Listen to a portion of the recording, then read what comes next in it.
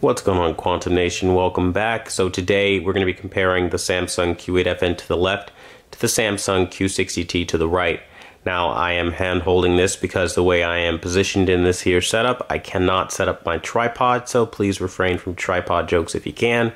Also, I am still sick, so the energy will be relatively low for this video, which I do apologize for, but I am only human and I'm trying to get this information out to you. Now essentially it goes like this. The Samsung Q8FN totally dominating and embodying the Q60T. I think we all expected that. I don't think we were expecting the Q60T to really destroy Samsung's best, right? Now, that being said, the Q60T does do a good job of representing some hues, so the dual LED technology in some cases can be nice for certain hues. I mean, and by hues, I mean just how some things can be warm and represented to a better degree, like some rock structures and things of that nature sometimes, but not always. Essentially, overall, though, the Samsung Q8FN is just a ballet of color, contrast, sharpness, literally almost every important metric a TV can have. The Samsung Q8FN delivers that over the Q60T, and that's huge, especially for a guy like me, because that's a lot of the stuff that I look for. Now I'm going to switch to a different scene here so we can see what is going on here with other scenes. I love this scene on the Wonderful World of Wonder calibration disc because it simply just shows off essentially everything that I'm telling you guys. How, again, the Q60T is kind of close for a budget TV in the $700 price range, you know. So you're talking, I paid $1,600, you know, a little over that after taxes for the Q8FN, and the Q60T was a little over $700, and it's getting awfully close in some areas, so that's impressive. But at the same time, it is a difference, and the difference in ability is so very clearly marked by just damn, you know, like the contrast is really what draws me in on the Samsung Q8FN, where the Q60T, it has a lot of shadow detail because it's edge-lit, which is usually a strength of edge-lit TVs. And I have to say that's actually a really nice thing, and I'm glad to see that that still holds up. But Samsung not adding the local dimming back like they claimed to have done with the Supreme UHD dimming listed on their website is a massive missed opportunity. Like, seriously, they had a chance to really knock it out of the park with some stellar local dimming, because the native contrast, I can tell, is really, really good, because the black levels don't exhibit any kinds of clouding. All you really experience are gray blacks, which honestly, if you're not too picky about that, might not actually be a big deal to you.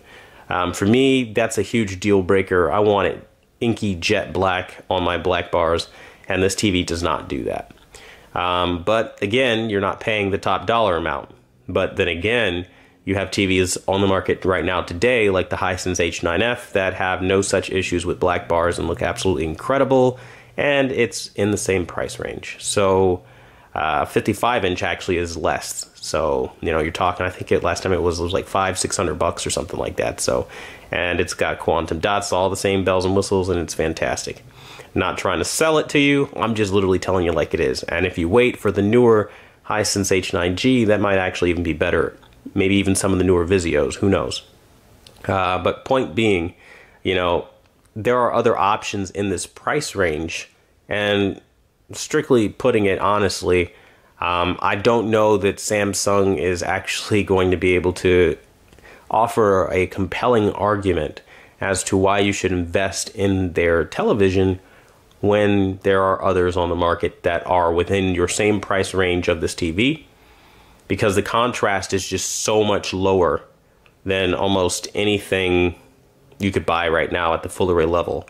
And it's so apparent when it goes up against this here Q8FN. I mean, looking at this scene, it's just dark, rich, pure, crispy. I mean, the image pops on the Q8FN.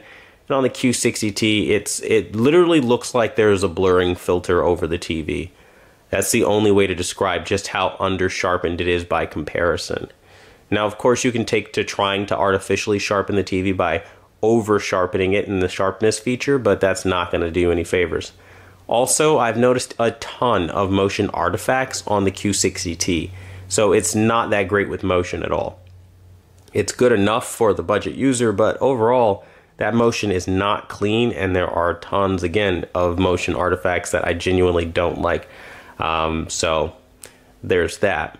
But essentially, I think it's a decent TV. I know a lot of you have been asking, how do I like it so far? We're going to put it up against the Sony X900E probably next week or something like that. I don't know. It depends on how I'm feeling. But essentially, so far, if you wanted to know, up against the Q8FN, it loses in the black level department, the color department, the sharpness department, the motion department. I mean, name a metric, really. It's just getting its ass handed to itself. And that's really sad because, you know, you would expect at least some kind of high-end performance, I would say, from a TV of this caliber with a Samsung name at the QLED level, but it really doesn't mean much. So they kind of force you to buy the more expensive TVs, and sadly, that's what most people are going to end up doing. Now, I want to thank you guys for watching the #1 brand in honesty. Leave your requests and your questions in the comment section, and I will try to answer, or at least make some of that stuff happen for you guys. I mean, look at that fire just now. That was absolutely terrible on the Q60T. If you didn't see that fire just now, run the video back, and oh my god, the pixelation of the motion artifacts rather on that fire was just something absolutely horrible. But I'll digress from that and just say that again, just leave your questions, and you know, I'll try to get to you when I can. I'm gonna retire for the night and, you know, take some medicine and things of that nature. So I really appreciate you guys stopping by, and until the next video, I'll see you guys later.